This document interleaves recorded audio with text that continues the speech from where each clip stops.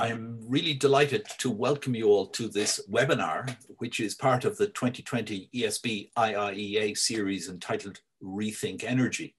I'd like to thank the ESB for their sponsorship of this event.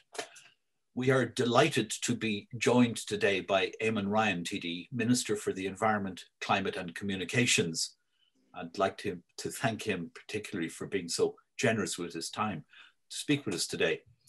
Eamon Ryan's portfolio includes climate action, communications network, and transport. He was appointed to this role in June. He's leader of the Green Party, a position he's held since May 2011. He has been a TD for Dublin Bay South since 2016, and he previously served as a TD for Dublin South from 2002 to 2011. He was the founding chairperson of the Dublin Cycling Campaign, and he began his political career as a Dublin City Councillor. He then went on to serve as Minister for Communications, Energy and Natural Resources from 2007 to 2011. The title of the Minister's address is The European Green Deal, Future-Proofing Energy in Ireland. He will speak to us for roughly 20 minutes or so. And after his presentation, we will go to a question and answers session with you, our audience. Excuse me. You will be able to join the discussion using the Q&A function on Zoom, which you should see towards the bottom of your screen. I'd like you to feel free to send questions in throughout the session as they occur to you. And I'd suggest that it would be very helpful if you'd identify yourself and any affiliation when you ask a question. And a reminder that today's presentation and questions and answer session are on the record. You may also feel free to join the discussion on Twitter using the handle @IIEA. Before we proceed with the Minister's address, I would like to ask Pat O'Doherty, Chief Executive of the ESB, to offer some introductory remarks. Pat will be, I gather, available to answer questions during the Q&A session as well. Thanks very much. Over to you, Pat. Thank you, Owen, and good afternoon, everybody. I'd like to welcome everybody here on behalf of ESB for the 6th and final lecture in our 2020 Rethink Energy series in partnership with the IIEA. Over the past 6 months, we've heard from leading Irish and international experts on various aspects of the energy transition. So it's entirely appropriate and timely that the final lecture this year will be given by Minister Eamon Ryan, whose drive to transform Ireland's energy sector will have a lasting impact on future generations. Today's topic, which looks at the Irish energy sector in the context of the European Green Deal, this has implications that stretch well beyond the energy sector. So I'm delighted that we have such a large and very diverse audience here today to join us. The Green Deal expresses the shared ambition of European member states to transition to net zero by 2050. And it sets out a roadmap and a policy agenda for delivering on these key commitments. It touches on many areas of policy, but electricity will inevitably take centre stage, given its capacity to drive carbon reduction in other sectors of the economy, particularly in transport and in heat. I'm president of Eurelectric, and in that role, I have the privilege of engaging with and representing electricity utilities across all of Europe, of course, including ESB. And importantly, Eurelectric members have just recently put their weight behind the EU Green Deal and have expressed support for the revised emissions reduction target of 55% by 2030. And this is a big deal. This is a big deal for the electricity sector. And it's a significant endorsement from the sector, particularly when you consider that many Eurelectric members are from countries that still have very, very high levels of coal in their energy mix. And over the past decade, the electricity sector has demonstrated its ability to innovate and to implement changes to reduce carbon emissions, but while also maintaining a secure, affordable electricity supplies. And of course, we've come to appreciate this during the COVID pandemic. 2/3 of electricity generated across the EU in the first half of this year is carbon-free, and 40% of that has come from renewable sources. But much more needs to be done. And the European Commission recently published its energy systems integration strategy. And this highlights the need to accommodate very large new loads onto the electricity distribution system to enable more renewable energy to come on stream, but also to support electrification of transport and heat and industry. It also highlights the need to embrace digital technology to enhance the role of the electricity network, particularly in facilitating this transition. In Ireland, we're already taking steps to deliver on both objectives in order to meet the targets set out in the programme for government and in the Climate Action Plan.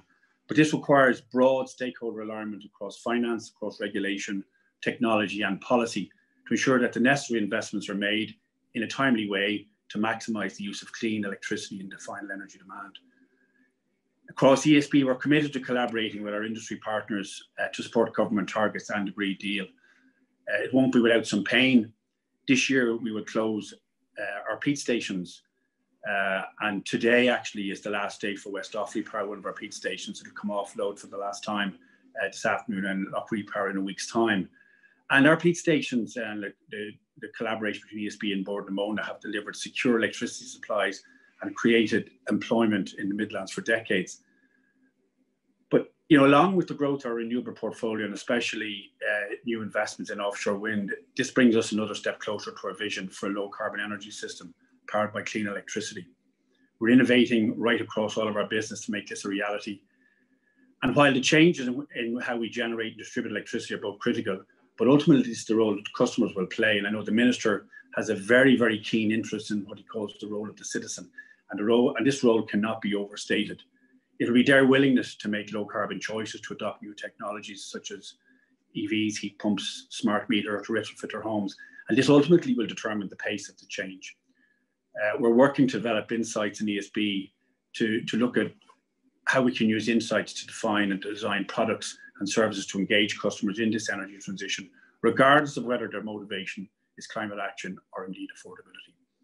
I'm conscious that much of this is going to be influenced by our economic recovery and investment plans over the coming years, which will in turn be shaped by the European Green Deal. I'm looking forward to hearing you, Minister, as we all are, and to hear your perspective on this and the implications that you see for Ireland's energy sector over the period ahead. Thank you very much, and I will now hand over to Minister. Pat, thank you very much indeed, and thank you, Owen. Can I start maybe, Owen, I need to add one thing. You mentioned a list of things I've done over the years. One of the things I'm proudest of was I co-chaired the digital policy group in the Institute of International and European Affairs, and was also very involved in the climate and energy group. And I mention that because I was proud to work with Brendan Halligan. I miss him. I miss Brendan Halligan. I'm sure a lot of people watching this know that feeling this year. We lost him in August and didn't lose him, gone to higher things, but he was a real mentor to me, an inspiration, a joy to be with. And when it comes to energising Ireland's future, I think actually history will see that he had a critical role. It will be his thinking, I think, has been picked up by a lot of people and shared, including myself. So what I say today is in memory of Brendan Halligan. I'm repeating his words, I'm plagiarising, and I'm remembering you'd meet him on a Monday for lunch to discuss grid networks, and with twinkle and eye, of course, you'd have a glass of wine to discuss it. And everyone would know Brendan, the sweep of time and place. It was like playing on the risk board with Brendan. You one minute you'd be in China, the next minute you'd be with Daniel O'Connell, and thinking of that role, Pat, of the citizen in an O'Connell-like way. That's where we constitute. And it wasn't just it was European and international, but he was South Dublin to his core. That's maybe why I liked him, a South Dublin boy, but he was Rathfarnham, UCD School of Philosophy, good crack, intelligent, breadth of interests. And I just wanted to start by my comments by referring to him. I'm not just referring to him, but it developed some of his thinking as he shared it with me. He said two things maybe I could pick up on terms of this topic of energising Ireland's future. It's a simple thought. He says, we have access to wind power in this country that is akin to the competitive advantage we had in grass growing, which led to the development of an entire food industry here over the last 30 to 40 years. And I know it's obvious, and I know but it's sometimes the obvious needs to be restated. That basic comparative competitive advantage we have, we're in the windiest place on the planet, and let's turn it into something that's useful for our citizens, bears repeating and drives everything that we should do. Second, I remember I met him for about a year or two ago, and he was telling me about thinking big about the state. Like, when is Ireland good at things? How are we doing? And he cited, and only Brendan would have known this sort of detail, going back, I think, in the early mid-90s, the European Commission had looked to see why had Ireland done relatively well as a new member state to other countries. I suppose they were interested with regard to the expansion of the European Union to maybe see lessons for the new 10 accession countries. Well, take a country that had joined 20 or 30 years previously and look to see how did they make a success of it. And their sense was that Ireland had made a success. And I think they sent, according to Brendan, Jacques Delors to do that task. And Jacques Delors reported back to the European Commission that one of the reasons why Ireland has been so successful is that for a period from the late 50s, early 60s through to the 80s, it had common cause in the project of making our European Union accession a success. And not just that, but common cause around the strategic objective that the state had, which over that 30 years, he argues, was going from being a closed economy to being an open economy. And that in the political stability or consensus around that, it allowed us to invest in education, to join the European Union, to be good at foreign direct investment, and to make a success of it.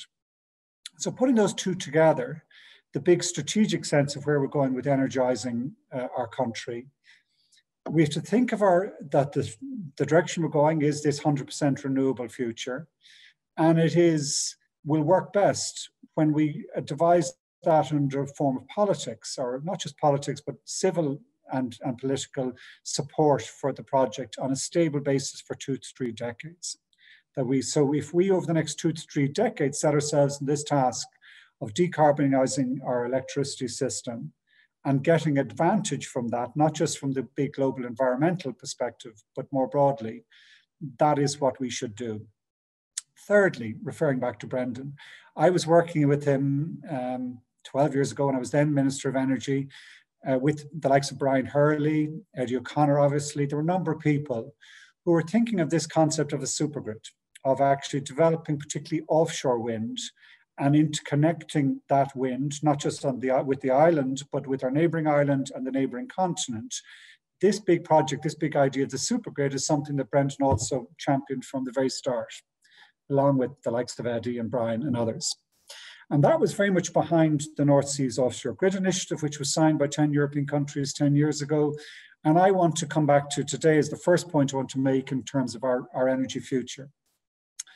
Because if you look at what the government plans are, and the real confidence that I hope I can give Pat and others behind this plan, is that this is agreed across the political spectrum. This is something that all parties in the outgoing Oireachtas, and I believe this Oireachtas, have signed up to. Yeah, we're going to go at least 70% renewable in 2030. Yeah, we're going to build something like 35 gigawatts of offshore wind. And given that our peak load at the moment is probably about 5 gigawatts of demand, like 35 gigawatts gives people a sense of how ambitious that is in scale. This supergrid project is going to be central to the energising of our future, to providing a scale of electricity that taps into that basic concept Brendan had, turn our competitive advantage in wind, and particularly recognising that our sea area being 10 times our land area, and that there are limits on the land area from good planning reasons, it is offshore wind that we can turn to for scale in energising our future. Where are we at that? Well, there's broad agreement, and it's interesting now, it's not just here at home, it's in the European Union and the UK. I hate to see that as a separate statement. And not just here, but in other developing parts of the world, in China, in Japan, in California, all the technological centres are agreeing, yeah, this is going to be one of the big areas of decarbonisation. And in our part of Europe, the German government, French government, Belgian, Dutch, Norwegian, Danes, all committed, and UK, all committed to the development of offshore wind. And we've been talking about this for 10 years and thinking about it for 10 years. And in that 10 years, we've learned a lot. So we're not starting from scratch. We've learned that it's becoming more competitive and is likely to continue to come down in price. So this is going to be good for our economy. We can do this in a way that taps into that competitive advantage. And we're starting to, people are already starting to build it out at scale. Ireland hasn't.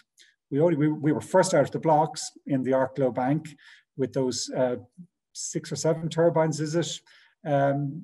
General Electric turbines built by Electricity.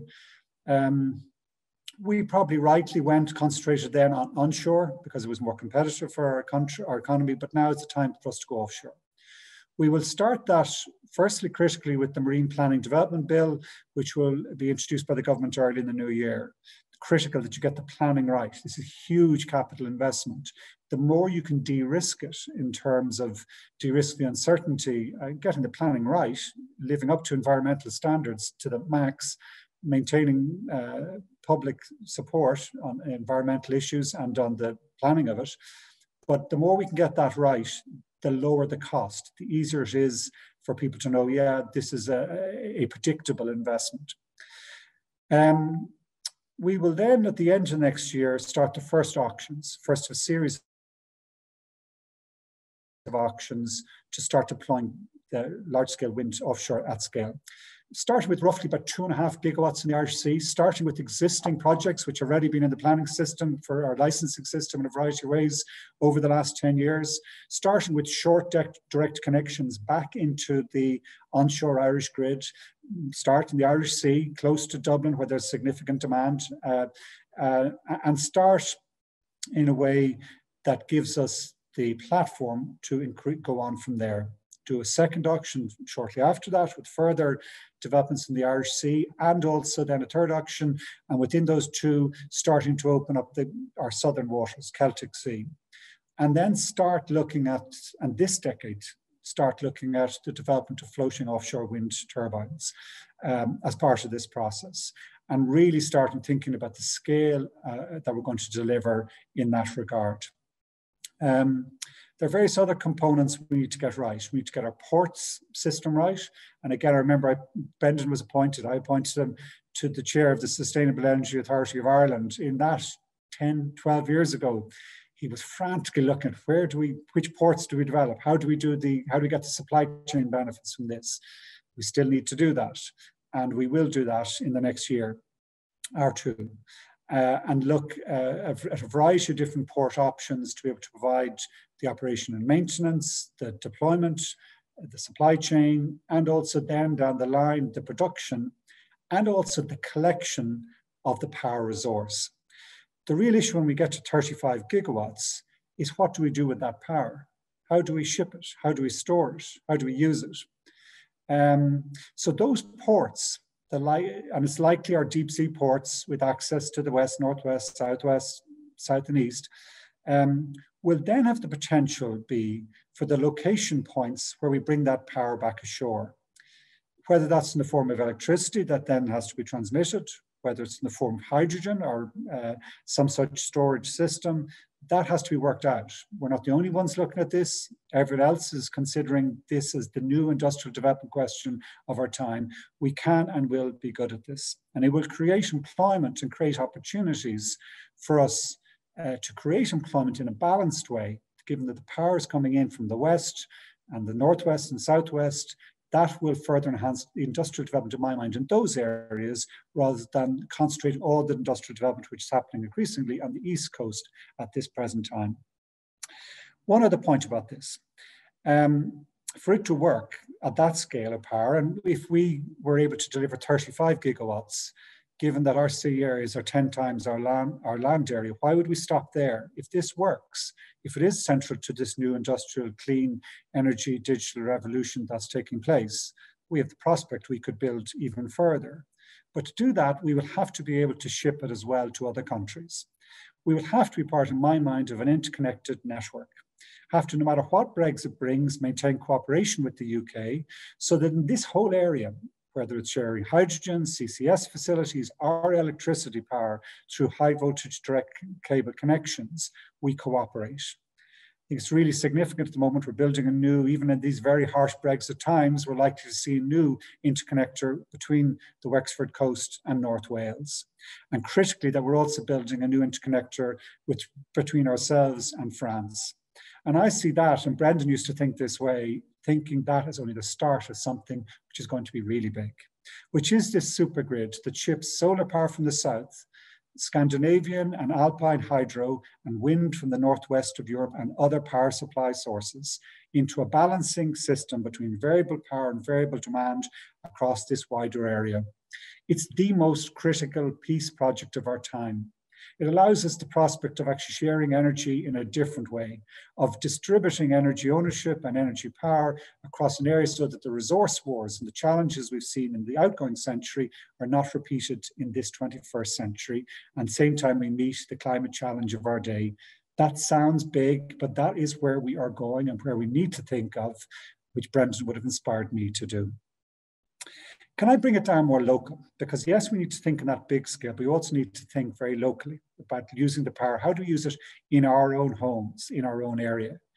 One of the things we've learned in the last 10 years in the IIEA sessions as much as anywhere else is that it's not just the engineering, it's not just the technology, it's not just the economics, it's not just the grids and the power relations between states. It's about how we inspire our citizens that this is actually going to be their transition, their transformation, good for them.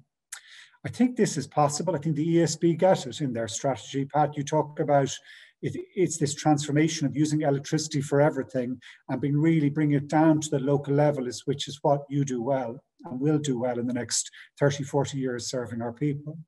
It is about electrifying the heat in our homes, transforming building both efficiency, which Owen Lewis has the expertise on, with this clean power supply, so that we take out the oil and gas-fired burners as quick as we can and replace them with heat pumps and really well-insulated buildings. And the benefit of that is so manifold. Firstly, to our health. Anyone who comes down in one of these cold winter mornings into a warm home will know it's a completely different experience where you can stay in your pajamas and the house is healthy and warm. It's a fundamental transformation, improvement of our everyday lives.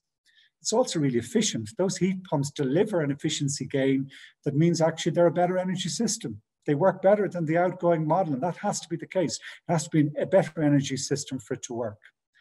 And it gives us the balancing capability. It gives us the use of that power, which is a really clever use of it because we can turn it on and off as we need to match the variable power supply as it varies with the wind coming and going, as well as having that interconnection to give us further balancing capability. Secondly, we're going to use that electricity power to power how we move around. Obviously with electric vehicles, that's coming now with the real certainty because they're just better vehicles. A fifth of the fuel costs, a fifth of the maintenance costs, a tenth at least of the moving parts, so that they're just better cars, better to drive, cleaner local air, better for our health that way. So we know that's coming. That'll only be the start. It's really interesting talking to Irish Rail at the moment. We have an interesting strategic decision coming up in the next 6 months where they will have to commission new trains, buying new trains, the first new electric battery trains that we can use on our suburban rail services. That's our Cork suburban rail service, our Limerick suburban rail service, our Galway suburban rail service, our Waterford suburban rail service, as well as our Dublin suburban rail service. Run on electric batteries where you get into the station in Mallow, you charge up, you get back to Middleton, going through the 8 stations along the way. And we have our trains there in Shannon Airport, fully charged, heading via Moy-Ross on towards Foyne, stopping off in Patrickswell, Crescent, Duradoyle, all those stations en route along the way. So electrified transport in this efficient way, where we do what's called transport-led development, really efficient design of communities around really effective, efficient public transport system run on electricity power. Lastly, going back to what I was saying there about these ports of the potential then for the development of our industrial use. What we have to do in 100% decarbonisation is switch everything. So that means all those cement plants, all the smelting plants, all the big food processing plants, all currently fueled by fossil, are going to have to be fueled by electricity or hydrogen or have CCS instead. And this is doable. This is going to be a better system because we're not relying on long distance supply chains. We'll have the local power supply available to us here. It'll be cleaner, and it's where the world is going. And it creates that distributed industrial model where the industries close to the power supply have the advantage. So it balances, changes Ireland in every way for the better. Lastly, and go back to what I was saying to you, Pat, about that ESB role and the distribution system. You know, and I know, we all know that actually one of the biggest challenges in this is if we have a row of houses in South Dublin, let's say Bernard's or Brendan Halligan's home area of Rathfarnham, where you have a whole series of those semi-D suburban Irish houses we didn't all grow up in, I grew up in. How do we get electricity to each of those houses, each running a heat pump, each running an electric vehicle in the front drive, and make it work? You know that that's probably one of the biggest challenges of our time. It'll be done by really clever use of data management systems so things switch on and off, so that the wire limit right down at the end is used in a really hyper-efficient way.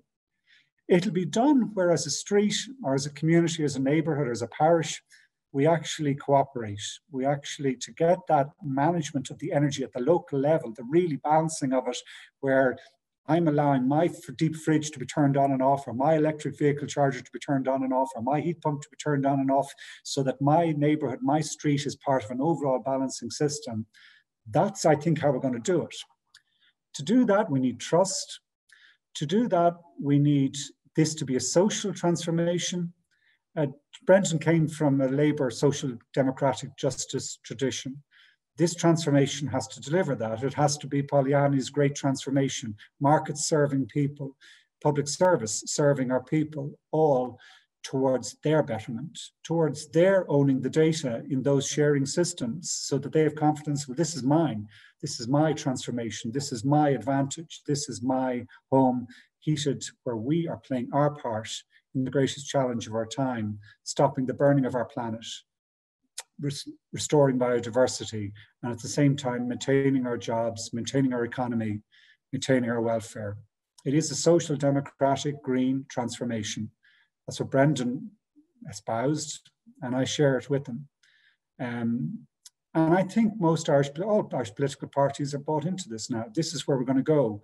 That analysis that Jacques Delors had 20 years ago, that with the Irish, when they set their minds on a common goal, when as a relatively small country where people get to know each other and talk to each other, set themselves in the task of delivering it, when you meet in the likes of the IIEA, where you can swap notes in an informal way and actually get the synergies and the benefits of having this connected island we have, that's what we're going to do. And it's going to be 4, 5, 6 governments' time, but 4, 5, 6 governments doing the same thing in this path will bring us there, and it will serve our people well. Thank you. Thank you very much indeed, Minister. Perhaps a special word of thanks for your remarks about Brendan. I mean, that idea that he is missed. I certainly missed the late night exchange of emails about emerging ideas in offshore energy, for instance. But we have a big number of questions, so maybe I'll turn immediately to those. And the first question I have before me is from Alan Dukes, former Director General of the IIEA and former Minister for Finance.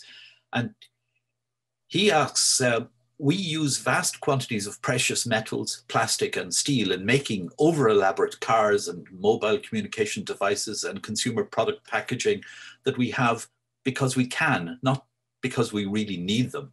This process uses huge amounts of energy. Is there any prospect of serious measures to reduce this climate-wrecking profligacy?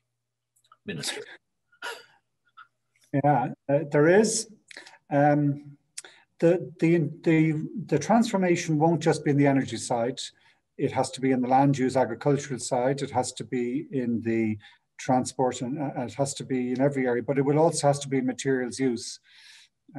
I come from the training of the early 70s, systems analysis that limits to growth. Daniela Meadows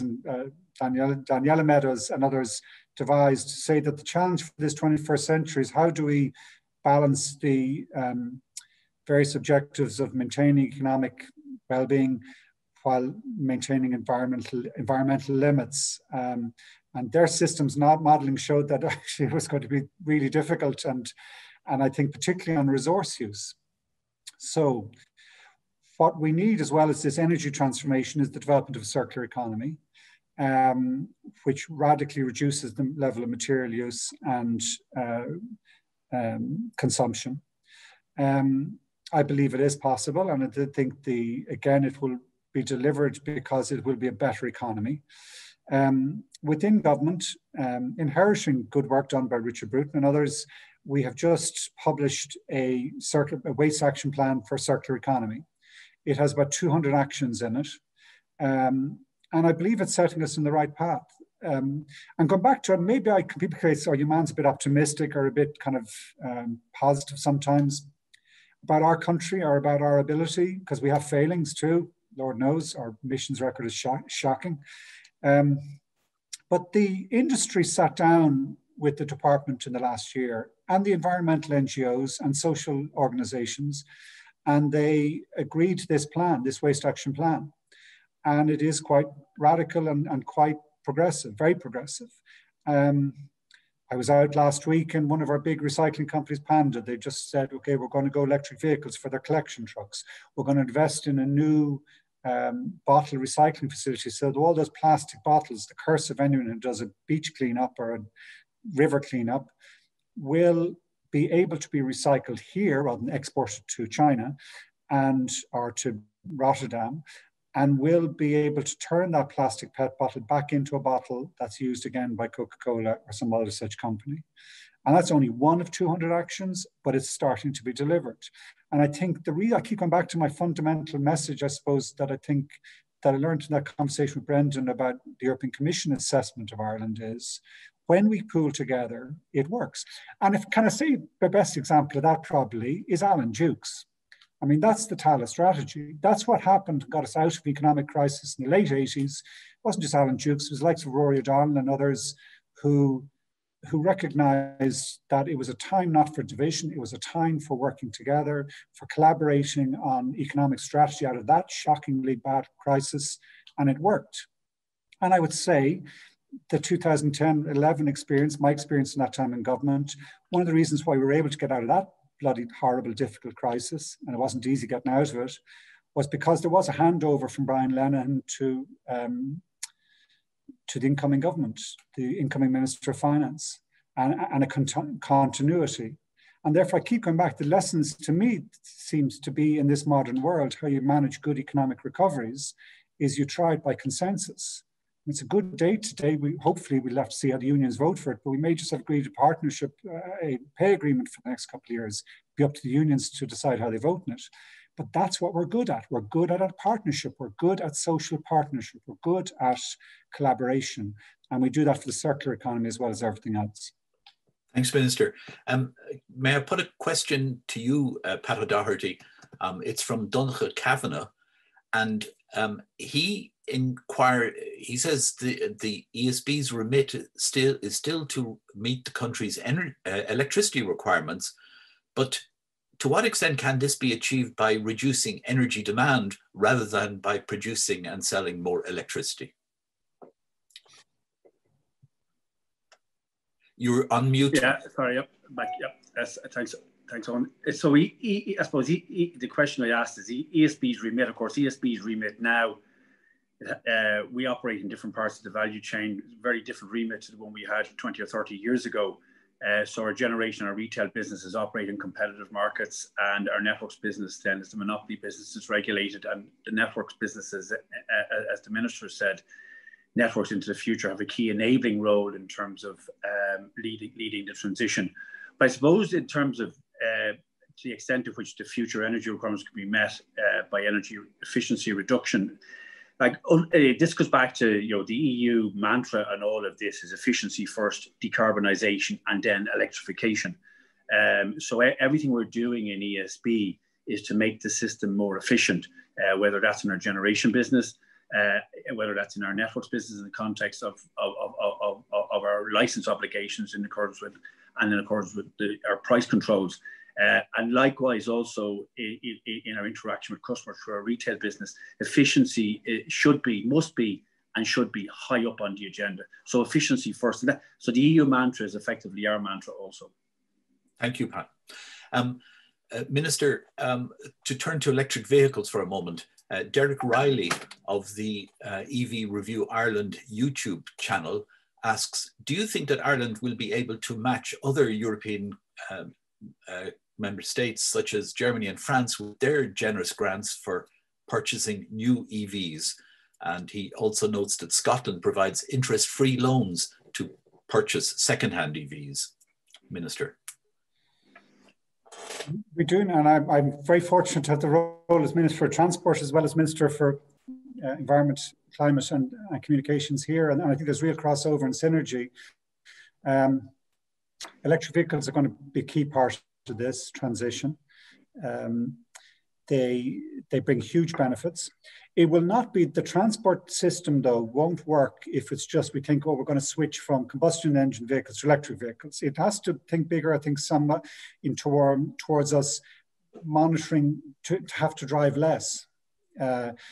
This will come because what COVID has brought is remote working now that we never expected to deliver this fast at this scale. It will, I think the standard office will probably run on a hybrid system where maybe it's 3 days a week rather than 5 days a week from the office. And that will reduce the amount of electricity of demand for travel. But similarly, if we're to live up to the national planning framework, we will reduce the amount of long distance commuting. It's not serving our people to have this dispersed transport model, but we will still have cars, and particularly cars first in rural Ireland. I think for rural Ireland it's the year where because of that technical issue I mentioned around the challenge of how you do a terraced row of houses, each with an EV, that's a real challenge. It's going to take us a bit of time to work out. That doesn't apply in rural Ireland. Rural Ireland, one-off house in the country, it's very easy to get the car recharged. We will have a whole range of other policy measures. We've just introduced significant changes in the budget on the tax of vehicles, again, further tax, which will incentivize electric vehicles. We've maintained or continued the grant supports for electric vehicles and for the charging infrastructure in people's home. We will continue to look at a whole range of other measures to make sure it works. I think one of the other key things, if I was pointing out though, what is one of the key things we need to get right, it is the public charging infrastructure.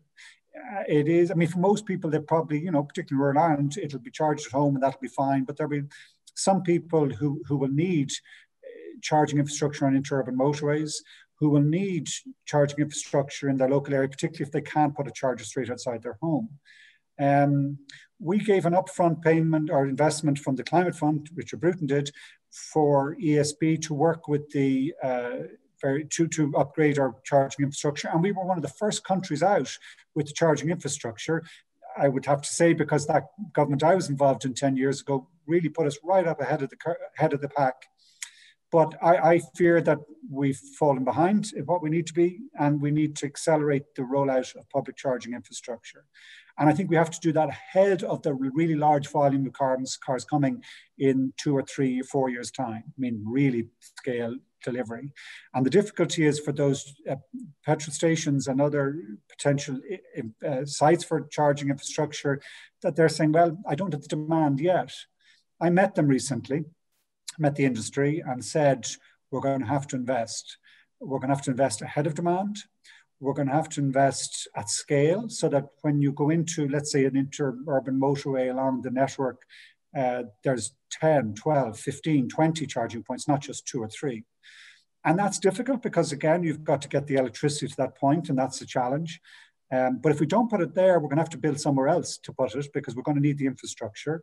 And if in the urban areas we don't have it in our petrol stations and so on, well, then we'll have to look at supermarkets or car parks or other potential locations, and we'll have to act fast because these cars are coming at scale, at number, and will need powering.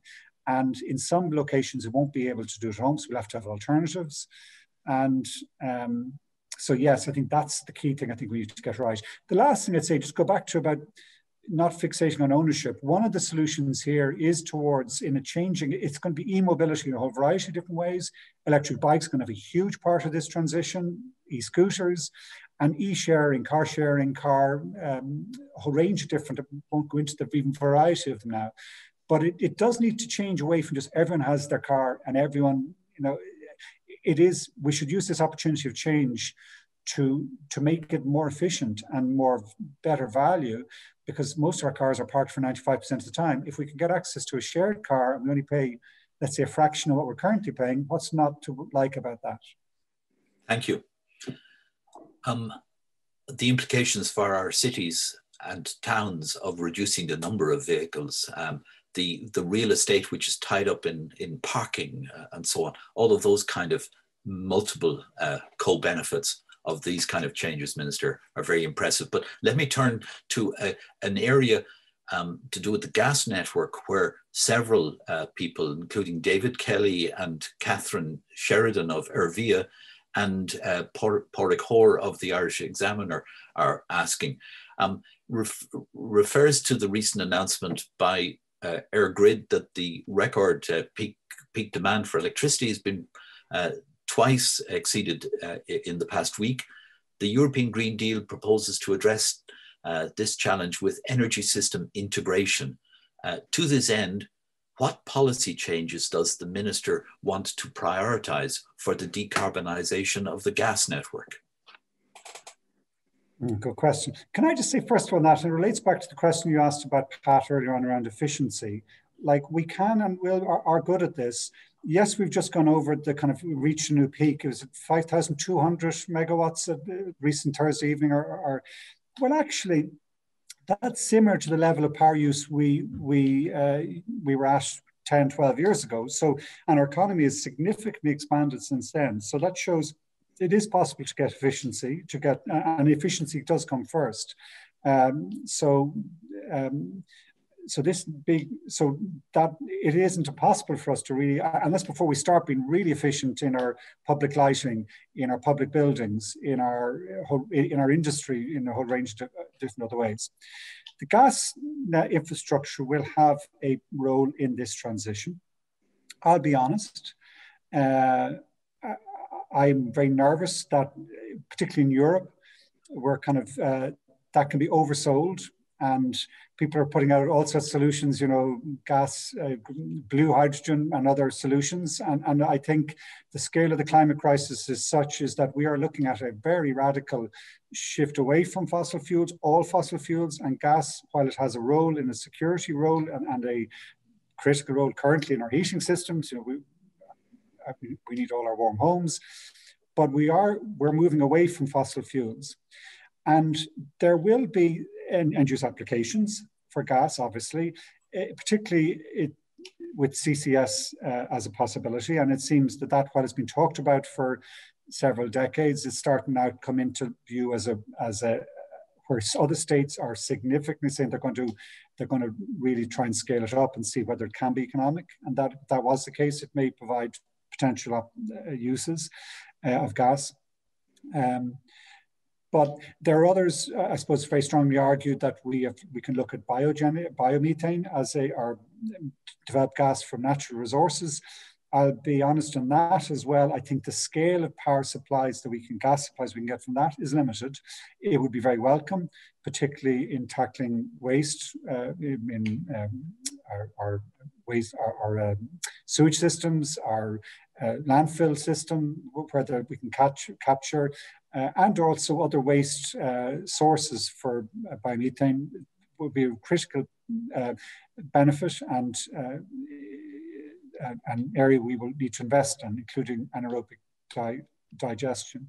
But I think there's a limited potential at the scale of that, because as well as us facing a climate crisis, we're facing a biodiversity crisis. And it's critical we address the two at the same time and provide natural solutions that improve the natural world to the climate crisis. If we were to really double down on the development of biogenic methane from anaerobic digestion, which involved a large increase in the amount of slurry from pig, poultry, or cattle production, and that would have consequences in terms of water quality, in terms of ammonia, air quality problems, and just an industrial type agricultural system that would be bad for the environment, bad for biodiversity. So Yes, we will use anaerobic digestion. Yes, we will have the role of biogas will be significant, particularly from waste resources, but it will be probably very efficient, in my mind, precise applications, combined heat and power and food processing and other areas. It won't be just we replace one gas system with another, unless there's some technological change coming that I'm not aware of yet. But it has to be a just transition. We have to do this in the same way we've been trying to manage Pordenamona, where it has been really, where the company's turned around, where they've gone, as they say, from brown to green, that they've now become a climate solutions company, and we're seeing employment and investment rise. I think similarly for the real skills we have in our gas network and energy companies and in gas-fired power stations, there's huge skill there. That skill will be applied in climate solutions, and those companies will have a real significant role in the transition. It's just we have to be careful that it's not on the false promise that we can continue either on gas to hydrogen or gas used in a way that triggers other environmental difficulties. Thank you, Minister. I have a question from Michael O'Mahony, which is related, and he is addressing both yourself and Pat O'Doherty. He asks, when renewable energy, wind energy generation is high, the electricity price will be low, zero, or possibly even negative. Which is better for Ireland, to export renewable electricity at low prices or produce green hydrogen and export a higher value product, creating many more Irish jobs? Pat, would you like to lead off on that, please? Yes, I suppose the issue there really is the economics of hydrogen production and hydrogen transport. And that's currently being debated right across Europe. So, for example, do you site hydrogen production close to industries which are hard to electrify, and therefore you're able to decarbonize those industries indirectly, or do you site hydrogen production close to where there's an abundance of renewable energy such as wind in excess, and then produce the hydrogen and transport it? And I suppose that debate is still going to run, and that all depends on the economics. And some really big thinkers, such as say Michael Liebrecht of Bloomberg New Energy Finance, is questioning whether hydrogen produced from curtailed wind is economic against producing hydrogen close to the centres of demand for hydrogen. But I suppose that all depends on how the technology evolves. But there is no doubt that hydrogen, like at the heart of this question, also is the role of hydrogen into the future. And there are some other questions there around integration and sector coupling between gas and electricity. And hydrogen will be at the heart of that. And it is important in that regard that Ireland does have regard to hydrogen and has a strategy and a roadmap for hydrogen. Thanks, Pat. Minister? Yeah, one of the things you learn over time being involved in energy policy, and I have been over time now, is sometimes you get caught out, things don't happen, technologies don't evolve in the way you thought they would, but a lot do, but we've a certain amount of things that are still uncertain. Floating wind, first of all, we have to make sure floating wind works at scale for this all to become a viable reality, because that's where the scale volume of energy capable production. Now, the odds, to be honest, on that are incredibly high now, because it's already tested technology. Everyone's investing in it at scale. We've seen with wind and solar, onshore wind and solar, that the cost curve has come down, and we've every reason to expect the same in floating offshore wind. But we do need just to be careful that we do need to really see how we develop that at scale, and I'm absolutely confident we will. So it's right to us to invest on the expectation, particularly for our state where we have this competitive advantage. I would say the same in terms of hydrogen, but probably a bigger, higher level of uncertainty, yes, as to what the exact approach deployment is going to be. And this is where the engineers have to step in and really help us. It's energy systems engineering that is needed. But I think, we're fairly clear that with the scale of investment that I see other governments starting to make, it is going to be a key part of this energy future. My instinct is that it may well, go back to what I was saying in my own contribution at the start, that actually for our deep water ports in particular, which are close to the access to the power supply, just to go back to what Pat was saying, the question, as Michael Liebrich was indicating, that you might have a generator close to the point of consumption. That might give us the capability in some of those locations to actually feed the hydrogen directly into industrial applications where it could be a very efficient use of it and less transition or less transformation costs involved in the whole process. So I think and that's why I keep going back to saying this may have an economic development application for the whole island, not just the energy sector, but the industrial processing side. And actually, if you look at a lot of our big industrial systems already and we don't have many, but are already in the likes of Shannon Estuary or Cork Harbour, and they're sort of deep water locations you would have thought would have real comparative advantages in bringing in hydrogen, which means we won't need LNG in those facilities. Minister, if I can bundle a couple of questions together which are raising a similar issue. Ona Hearn of Codima and Gary Fitzpatrick are both asking about nuclear energy and specifically small modular nuclear reactors. Are these something that could be on the government's agenda? Is it any more worth exploring? I've always said I wouldn't rule out if someone could show that there is a new form of nuclear power that fits in within this model, but I'll be honest, I see some things on design boards or drawing boards, but nothing in application, and no real scale of investment. Or you come back to what I was saying there about Europe betting everything on hydrogen or big industrial companies. I mean, yes, there's still obviously nuclear applications in France and elsewhere, but there's no one coming to my desk or my door saying we're looking to put in nuclear anything anywhere. I don't get the sense from my colleagues across the European Union, or indeed when I'm dealing a big discussion with Californian authorities recently or other, that's not what people are investing in. If there was a modular form of nuclear, it would obviously fit in better to this variable supply and demand balancing energy system. Big, large nuclear will find it very difficult to operate in this new energy markets or electricity markets, but I wouldn't rule it out, but I don't see it coming across my desk. Thank you. I have a question from Alice Coffey at Cambridge University. She asks, in relation to Ireland's economic policy, to what extent is decarbonisation compatible with growth in GDP? Do you think that absolute decoupling of GDP growth from resource use and carbon emissions is feasible?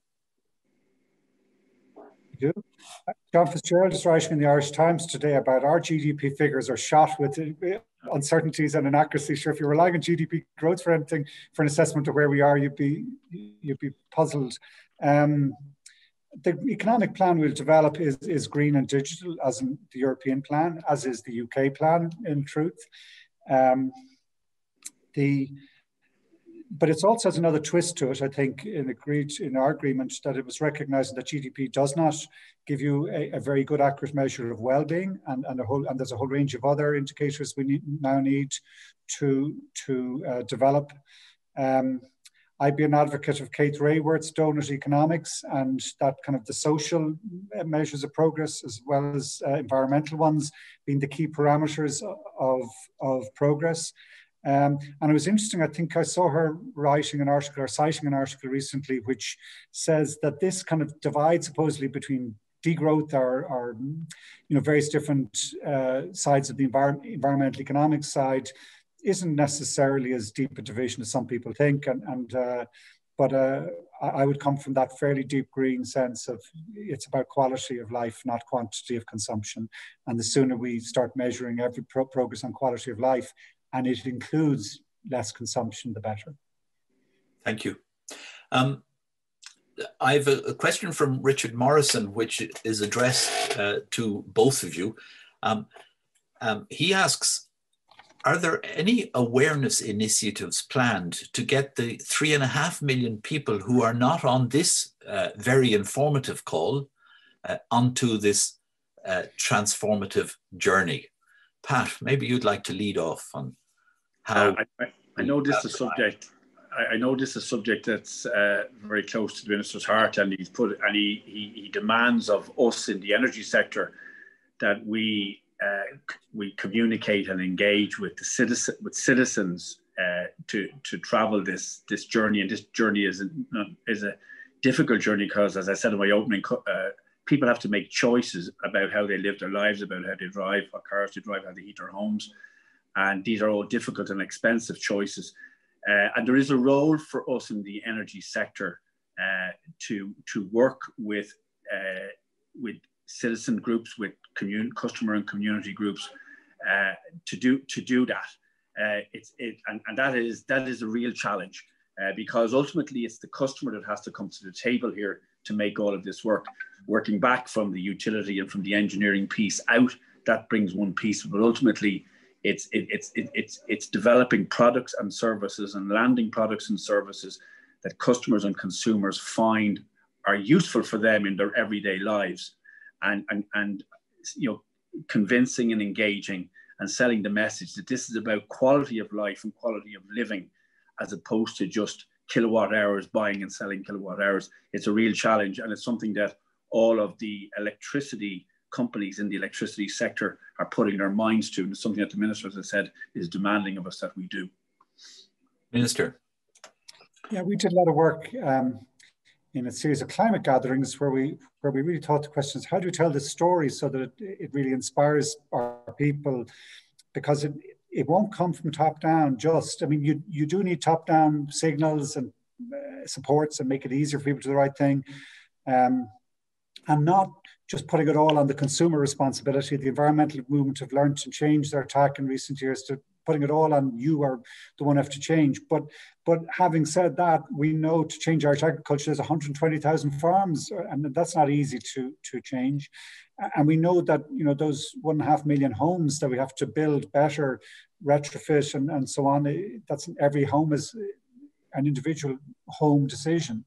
In how we do that, the things we learned around the messaging is, well, firstly, you listen.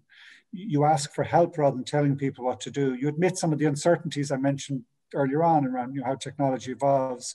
You have to have the patience that those who built the cathedrals in Europe, it'll take several decades for us to deliver. You speak to the home, about the home. You not just speak about big planetary issues, but you bring it back down to local community, local environment, the home, and family, and close to people.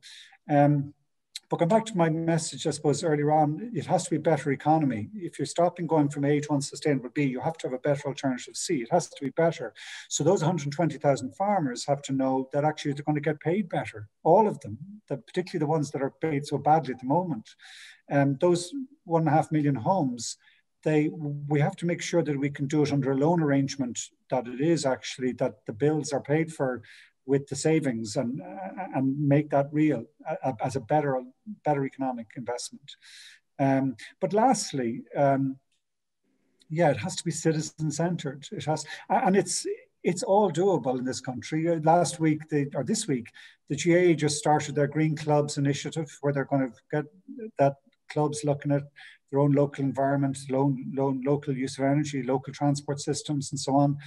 Irish people are ready for this. Irish people are going to be really good at this. It's going to be good for Irish people. We're right up for it, I think. But we will get it collectively is with a bit of humility and a bit of listening rather than telling people what to do, as I said, and asking for help. And I suspect addressing things in ways that are a little more than, the benefit cost analysis and stuff like that, but more, you mentioned both in transport and the home, that a better quality results as well as a more comfortable home and so on, Minister. It's getting very close. I might just squeeze in one last question, which actually was addressed to both of you, but maybe Pat, you might briefly address. It's from Neil Ryan, and he asks, I note that coal is currently making up about 7.5% of our energy production today. In greening our energy sector, will the closure of fossil fuel be based on their economic viability or the amount of CO2 they produce? Given, I suppose, the level of high demand today and during the winter, coal will be higher levels of coal produced. But for many parts of this year, there was no electricity produced from coal. But ultimately, so coal for Ireland and for ESB is money point, the economics and carbon are the one thing. The ETS, emissions trading scheme, puts an economic price on carbon, and coal, like, it's end game for coal.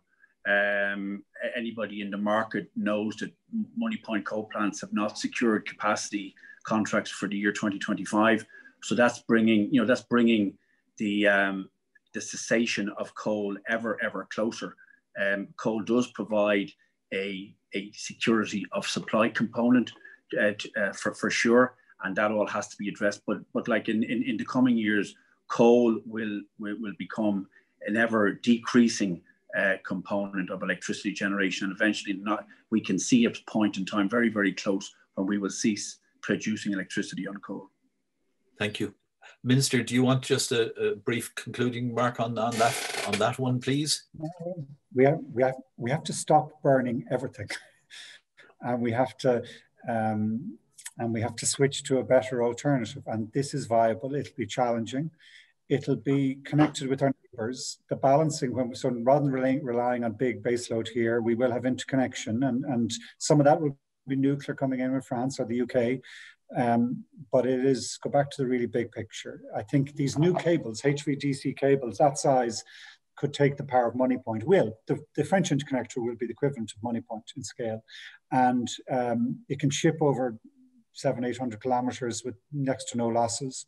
And this is the transformation. It is collaborative. The nature of this digital green energy and transport revolution is it's a sharing economy. It's balancing by sharing, and both right down to the house level, and we won't be burning coal at home very soon, stopping it entirely, and at the bigger baseload generation side. And yes, we'll have some sort of security systems backing it up, so that if the network fails, I'll be turned to Pat and say, quick, give me a security, but it's just there as a security backup.